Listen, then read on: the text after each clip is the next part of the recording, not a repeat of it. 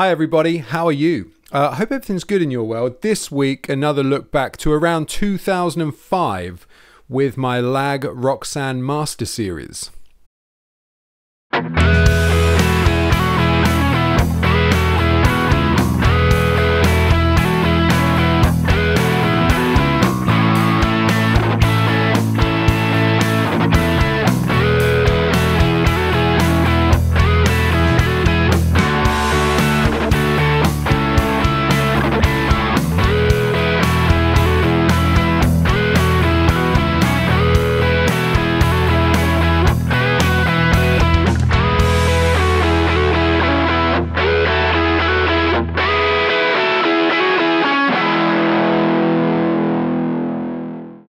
So as mentioned, this is my LAG Roxane from 2005. Now I've got a few of these Roxanes. In fact, they were the first LAG guitars models that I ever tried, which we'll get onto in a bit. I had a quick look around before I started this video about what's currently available. And if you've seen my video on my Imperator, my LAG Imperator, the one with the spalted maple top, you might remember that I said they don't really make many electrics anymore. They tend to concentrate more on the acoustic lines that they carry at the moment, that they produce. So you don't really find many new Roxane models around. Having said that, back in the mid-2000s, there were loads, and it was like their main electric that they really pushed. And there were various different models at various different price points, some made overseas. They were the cheaper models, and then a lot of them, the higher end ones, were made at their factory in France, as this one was. But if you have a look, like I say, you can still find the odd one on Reverb and some second-hand places like that. A lot of right-handers, but there are some left-handers that I found as well. They seem to hold their price quite well as well. So what's it all about? Why don't we cut to some specs and have a look? This guitar has a mahogany body with a quilted maple top and natural maple binding. It has two Seymour Duncan pickups and independent volumes for each pickup, each with a coil tap. The neck has an ebony fretboard with maple binding and 22 medium frets with mother of pearl inlays.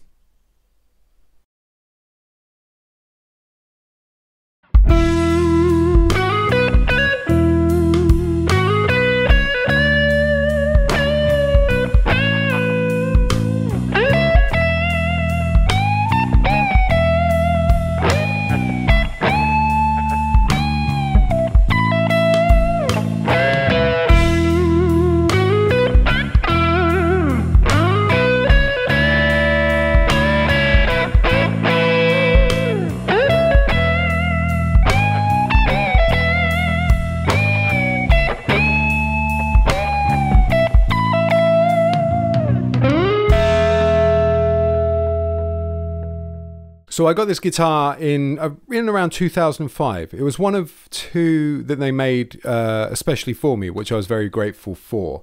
I had this one. I've also got a blue one, a custom shop one in blue, which I got the year before, I think. And then they made this one for me too. And I used it when I had the hair, it got a lot of use. I'll throw some rather embarrassing pictures up.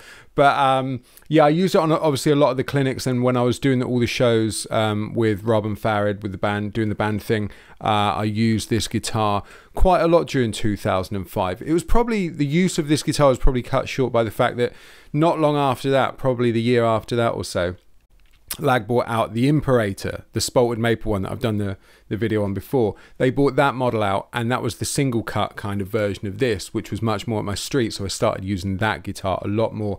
So I didn't really use these quite so much after that. Having said that, it's been really nice to play it again today, and like I say, it did get a lot of use to begin with when I first got it in those first couple of years or so.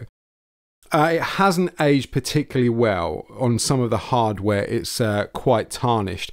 And I just want to say that top, really, that quilted maple top, when I got it, I've got a bit of an aversion to black guitars in general, having only been, I think I've mentioned before, the only choice available when I was younger really was black electric guitars. And I've actually, ironically, done some videos on some recently as well, like the Jackson and the Charvel, and they're black, you know. But this guitar in black looks a little bit different because of that maple top, and it's absolutely beautiful. The other one I've got, the custom shop, which I'm sure I'll dig out and do a video on at some time as well. has a very similar top, but it's in blue, so it looks like water. So they are beautiful looking guitars, and the attention to detail with these French made ones was amazing, especially with that natural maple binding that goes all the way around the edge of the body and the neck as well. I always really liked. The scale of it always feels slightly short, like shorter than a Les Paul or something like that. And it feels quite easy to play, as does the neck, because the neck's sort of a very comfortable size and easy to get your hand round. So the whole thing feels quite, I don't know, a little bit smaller than a lot of standard electrics. And in terms of versatility, it's always been great because it's got coil taps on each of the humbuckers. Now let's talk about the pickups, because I'm struggling to remember which pickups these are. I know they're Seymour Duncans, and that was at a request of mine. A lot of the other models that they made out of France at this time had Damasio's in, but I specifically asked for Seymour Duncans. So I'm going to say that the bridge is probably a Seymour Duncan distortion, because that's a pickup I used a lot in my younger days. The neck, I'm not sure, so I'm probably going to guess they put a 59 in there, but I could be wrong. So I don't have a definitive answer on the pickups, but I can tell you that they are obviously Seymour Duncans, and they sound pretty good. It was nice to play it, recording the tracks up with this. It still sounds really nice. It still sounds really versatile. The lower gain stuff is nice. The higher gain stuff is good, and it cleans up pretty well as well. So yeah, all in all, you know, I really, it's been, again, with all these videos I've been doing with some of my older guitars, nice to get it out and play it again.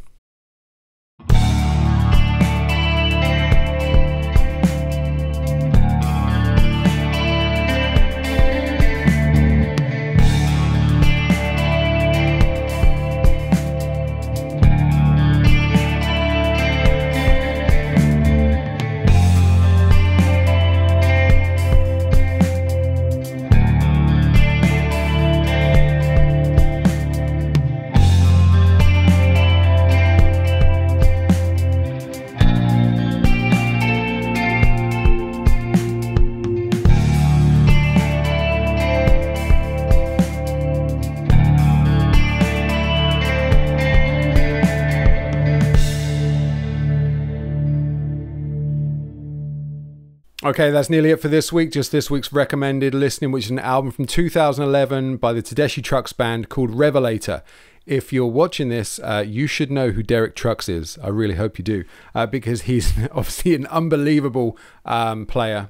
His slide playing is incredibly toneful and soulful and everything you want it to be. His wife, Susan Tedeschi, is an amazing singer and player as well. And this album, above all else, just has some brilliant songs. Stand out, obviously, being Midnight in Harlem, which is I think one of the best songs ever written. It's amazing. So please go and check it out. But I'm sure you've probably already heard it, haven't you? That's it for this week. Hope you've had fun, and I will see you on the next one.